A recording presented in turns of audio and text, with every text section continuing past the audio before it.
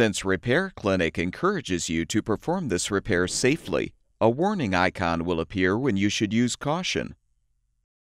Before you replace the air filter cover on your leaf blower, make sure the engine has cooled.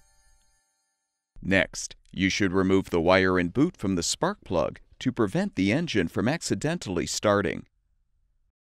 If still intact, lift the tab to detach the old air filter cover.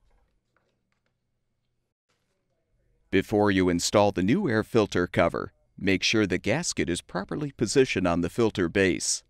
Then align the new cover and snap it into place. Reattach the wire and boot to the spark plug, and your leaf blower should be ready for use.